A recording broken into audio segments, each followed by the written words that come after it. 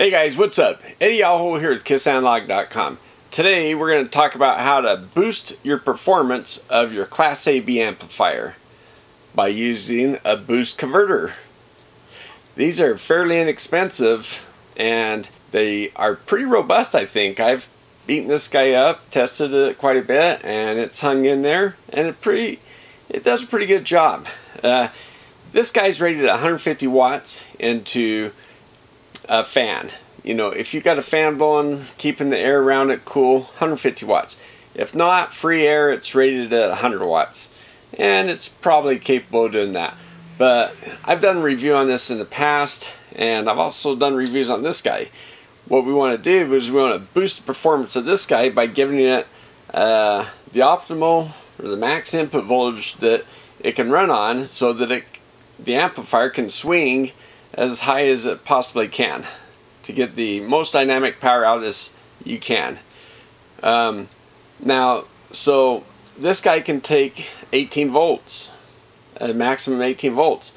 Well, let's say if you put this in your car, and your car's battery's at 12.6, or if you got a car running 14.4 running down the road, you're still not at 17 volts, and that's going to be kind of all over the place, right? So to regulate voltage, can you use this boost converter and put a clean voltage in this? Well, let's give that a try. Today we're going to look at the output voltage of this. We're going to regulate it to 17 and about 18 volts, 17 and a half, let's say. And we're going to look at the voltage ripple, and it's terrible. We'll see if we can clean it up. Alright, let's do it. Alright guys, so this is the Class AB amplifier. It's one by Drock, the TDA7377 Pro. Alright, so the power input are these first two terminals on this block. The right speaker output are the second two, and the left speaker output's on this side. And here's an input right here. Here's the volume control. Now this guy's rated, they say it's 2 times 35 watts with 4 ohms and 18 volt input. That's the highest input voltage you can put into this. Okay, so that's why this guy comes along. This is your boost regulator, your boost converter, and this guy has an input right here on this terminal block, this red and black one that are twisted together, and the output, these two wires here. So the input comes in, you have an input capacitor, a switching transistor, and a nice toroid inductor, and a little potentiometer here to adjust your output voltage, and then an output diode, and your LED showing you have power. Pretty simple board. Now the amazing thing is, now this is by OSKJ, as you can see, and there's a control chip, and there's a sense resistor to sense the current. So this is a pretty simple boost regulator design. It looks to me like it's a pretty robust design, and it seems to be working fairly well. It has 2 heat sinks, one for input, one for output power. We're going to look at the efficiency, okay? The efficiency will change depending on your input and your output and your power, of course. And what we're going to do is we're going to adjust this boost regulator so that it'll regulate close to 18 volts output, probably 17 and a half, somewhere between there and 18 volts, okay? And we just don't want to go over 18 volts, so we'll err on the low side if we need to. And we're going to look at the noise here on the output before we connect it to our amplifier. And then it will just simply, these output terminals will just connect to these 2 terminals right here. We're going to look at the heat on this thing to see if we think it can sustain the output. Now this guy's rated for a max of 150 watts, but you really need cooling. They say you need cooling for that, and they say in free air, you know, just sitting out here in the air, that you can get 100 watts. So we'll check on that. So 100 watts output, and let's say it's 90%, that means you'd be dissipating about 10 watts. So you got probably 3 components that are going to be putting out most of the heat, and that seems believable. For dynamic power, I think this is a pretty good setup. This guy's about 840 $8.40 in single quantities, but if you're going to buy one, I'd suggest buying 5, because you can get 5 for about $16. For around double the price, you get 5 of them. So that's pretty cool. Now this guy's about $16, so relatively inexpensive, okay? Now to really tie it together, what we'll do is we'll use this little board here with this Bluetooth antenna. You can use your phone connecting this guy up into here. You can use your phone to play music through your amplifier. And with this guy, we can get an optimal setup for power for this guy with using this boost converter. Okay, so those are our 3 components. But today we're going to test this out, and I'll demonstrate this again. I've already demonstrated this setup once, but each time I'm going to be a little bit more specific on how we can set up each device. So this time it's the boost converter. Okay, I zoomed out just a little bit, and I'm going to move the amplifier over here, and let's just talk about the setup. I've got this red and blue lead coming from my GW Instec power supply on the bench, and it's running over here. The blue is our return, the red's the positive. So the blue one comes out right here, okay? So we're going to just connect that into our input power, our black, okay?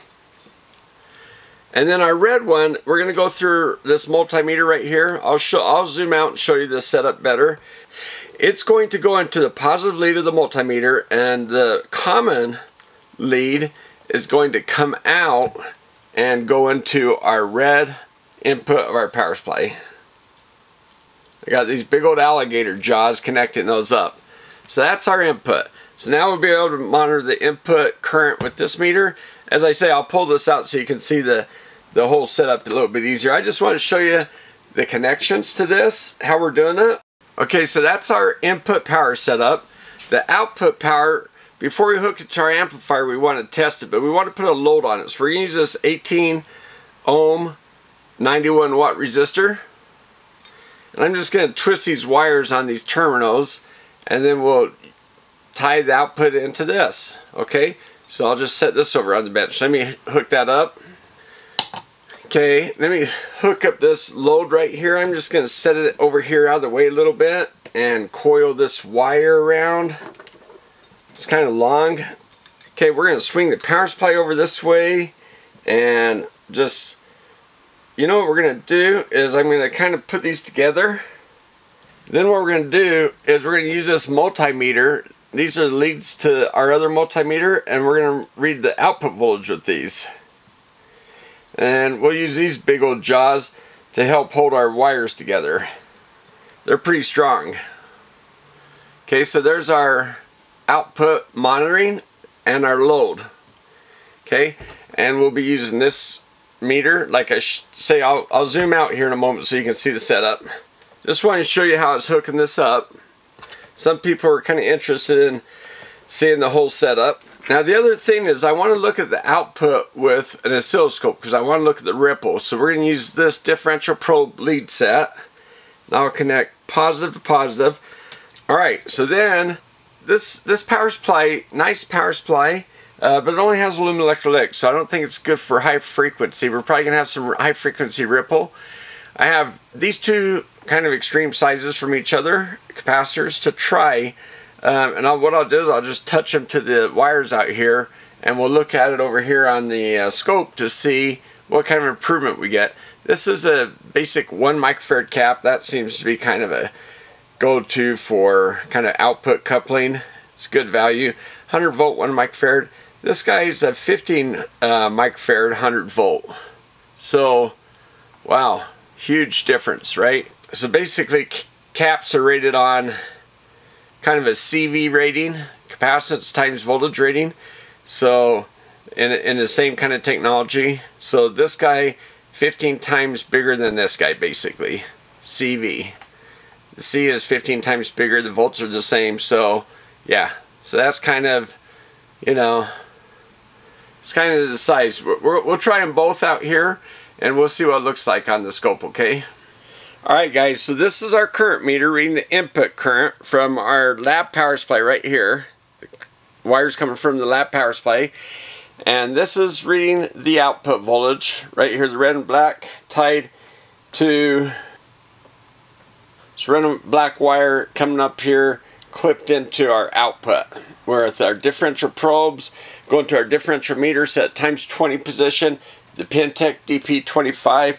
This is our fluke. I'll probably use this for temperature. 76 degrees here in my lab. It's kind of warm out here. So here's the amplifier volt power up later and our DC regulator. Here's the little capacitors, and I think that's everything except for the screwdriver I'm going to use to tweak that down to about 18 volts. Okay, I'm going to set this back here and take the wires off of this resistor. I don't want that resistor heating up any of my wires. It's okay on this mat. It's silicone and it can handle the heat. So, alright, so that's the bench setup. Guys, so here's the lab supply. Let me just show you the setup, okay? It's the GWN's-Tech GPC3030. So it goes, each output goes up 30 volts at 3 amps, okay? And if I push both these buttons in, I get parallel. And this is the master side and the slave. So I'm in the master, my red's in the plus, blue's in return minus, and I've got the current cranked all the way up, so that way I can get 6 amps out on this side, because I'm going to be about, I'm going to adjust this for 12.6, so the boost converter will boost that up, and I guess it doesn't matter whether I'm 12.6 or 14.4 inside the battery operating range, but here, let's go ahead and crank that up. Okay, we're about 12.6 almost, well 13 I guess, but okay, we got 1 amp output, so about 13 watts. Now that's times 2. See, there's 1 amp on each side.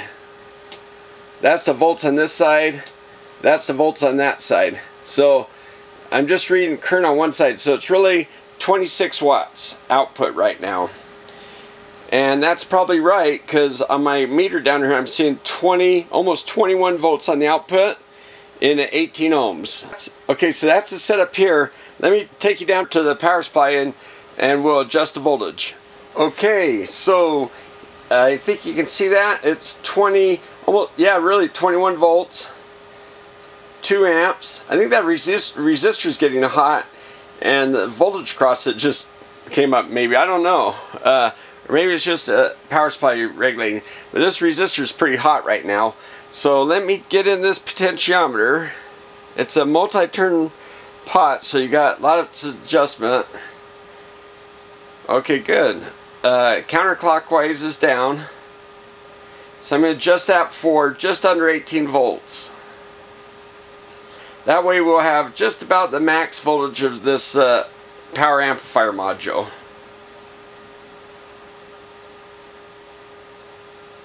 Wow, this multi-turn really has some precision. I think I'll go 17.8. Just below 18 volts. Maybe 17.75. Okay? So, there we go. Okay, so now what you're going to see me do, we're going to go to the scope and see what the ripple looks like. And I'm going to put these capacitors. I'm going to start off the little one, then I'll put the big one, and we'll just see. I suspect there's going to be ripple. I've seen this power supply before, so we're going to see if we can clean it up. Alright guys, quick setup of the scope. I've got my differential probe in channel 2. It's times 20, so we want to make sure, okay, it's times 20. We got that. And voltage, okay, good. And it's going to be inverts off, full bandwidth, and DC 1 mega ohm impedance, so that's all good. I've got some measurements set up. I got RMS maximum, so we'll see the peak measurement there, and peak to peak. Okay, and triggering's on channel 2, because that's where we are. Rising edge. Right now it's set up at 19.2, so I'll just push this in, so it'll set it. It's just set up down here at the bottom right now. And we're set at 100 microseconds per division and 4 volts per division. So that way we'll go up 4, 8, 12, 16. Yeah, so we'll be right in this range. Alright, let's turn on the power supply and see what we get. and that is not so bueno. That's a lot of noise. It says peak to peaks like almost 9.6 volts because it's 4 volts per. That's pretty horrible. Max is 23. So that's pretty bad as well because the peaks are really high, so we don't want that going into our audio amplifier. Okay, now you know what? I need to trigger on this better and zoom out so I can capture that.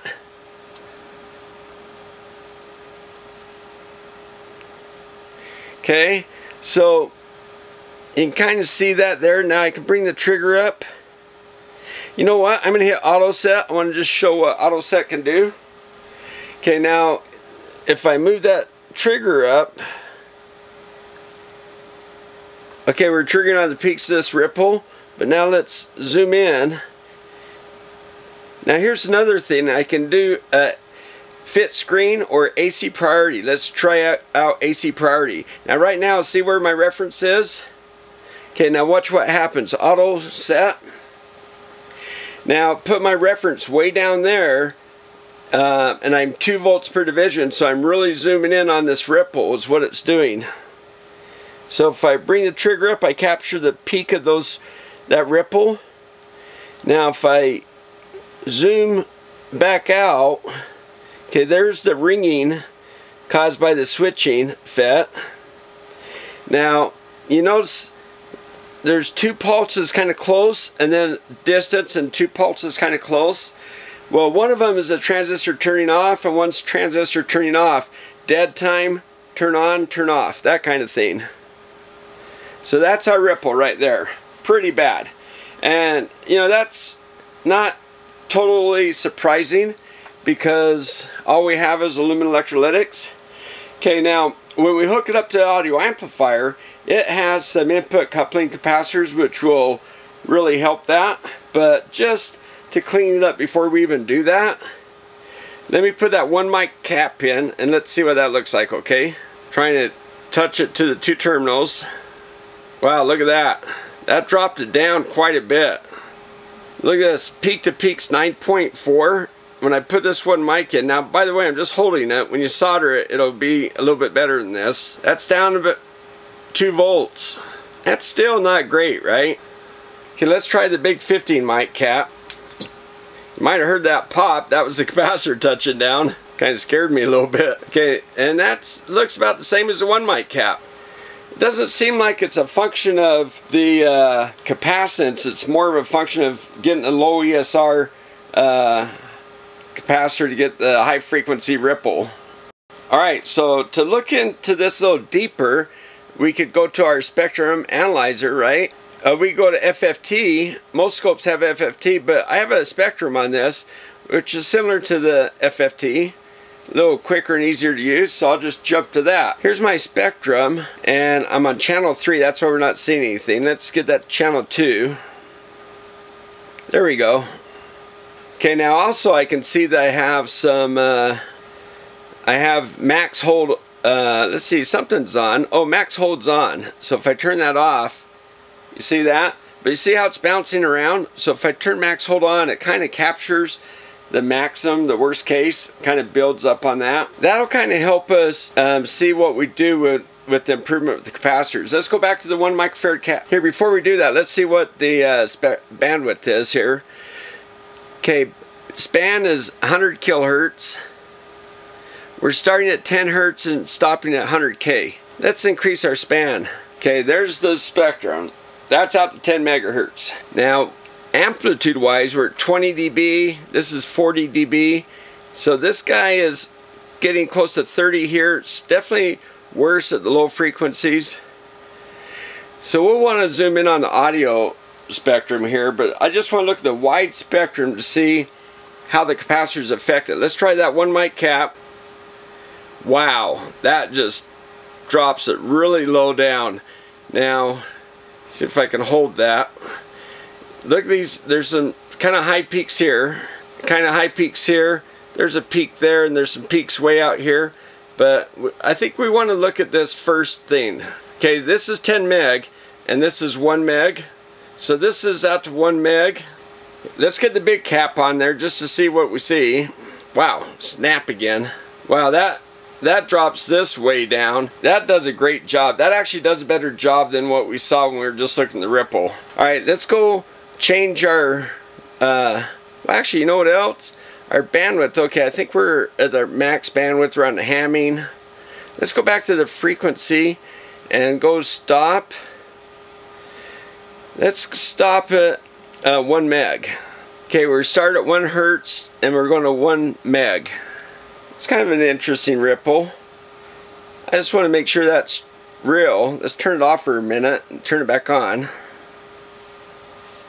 Yeah, that's kind of interesting, right?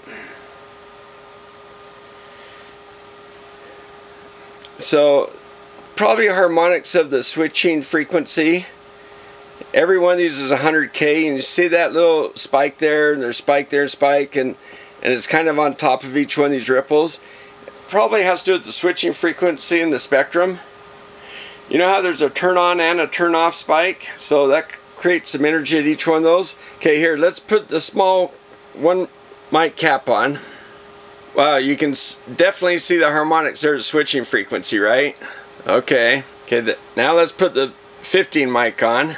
Oh, that does a much better job. Now the worst one is here. That's actual switching frequency, I would guess. It's just over 100 kilohertz. Here, let's go back and look at the ripple, and we can see what the switching frequency is. Right here it says 100 kilohertz, 102 kilohertz. So even with the big capacitor, the one big spike left was 100 kilohertz. That's why when we were looking at this picture, the 1 mic and the 15 mic looked about the same. But when we look at the bigger picture, we see that actually the 15 mic cleared up the other harmonics where the 1 mic did not. Okay, let me do the spectrum. Let me do the FFT. Source channel 2. Alright guys, so now we have FFT looking like our spectrum. It's 500 kilohertz in the center and 1 meg across. Each grid is 100 kilohertz. So the first one's just off 100. Multiply that by 2, it puts it a little bit further away from 200, and so on and so on. You can see our harmonics. Let's put the 1 microfarad cap on and see what that does. Okay, there we go. Wow, it didn't look great, right? 1 microfarad cap, I don't see a huge change. Okay, there's the 1 microfarad cap on, and there's it off. It's kind of interesting, it almost pushes it up. But over here, I think it drops it down. Over here, okay, let's take another look at it. Yeah, see a little less energy through here, but kind of pushed up here. Now take it off. I don't know, it might be a little worse here. I'm kind of surprised. I thought I'd see a little bit more. Okay, now we're putting the 15 mic cap on. Okay, so here's the 15 microfarad cap. Okay, now you can see I keep on dropping it off. Okay, there we go. See how it drops it down? Okay, there's it on, right? That's it on right there. Now take it off. You see how it floats back up? Okay, let's look at the 1 mic cap again. There's a 1 mic cap. And take it off. So that's interesting. Alright guys, so this is the spectrum with the power supply plugged into the amplifier. So the amplifier capacitors on the power supply really help the noise. You can see how we don't see the harmonics of the power supply. Now here, let's just go look at the actual voltage waveform.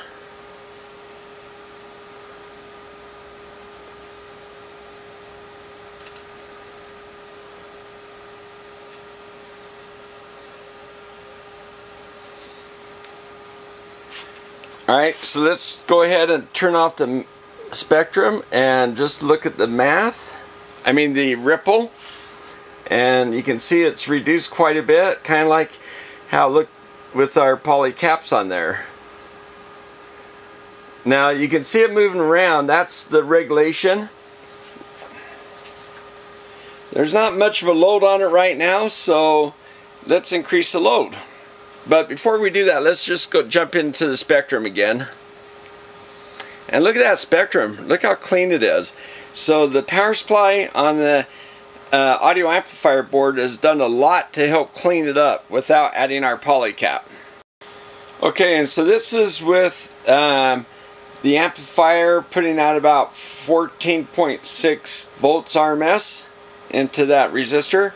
So about the same power we had before. And again, looking at the power supply input to the audio amplifier, that power supply cleaned up the voltage quite a bit. You can see how it looks so much better. So it looks like we may not need to add our poly caps, although it never hurts to add a little extra bypassing, but it looks pretty darn good.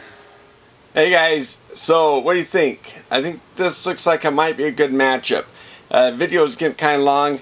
I'll do another one where I'll check the max power we can get out on this, or max dynamic power, and we'll see. This guy ran pretty cool during testing, so I'm pretty sure he can handle all the dynamic power this guy wants. And I think by providing that 17 volts, those extra volts, provides an extra voltage swing for this, so more dynamic power. But I'll check THD and we'll see if that's worth the video. Let me know what you think. If there's anything else you want me to cover with this setup. Hey guys, so maybe what I can do is include this little Bluetooth in a video on how this works, and include that with the THD measurements. So let me know what you guys think, okay? Alright, hey, thanks for watching.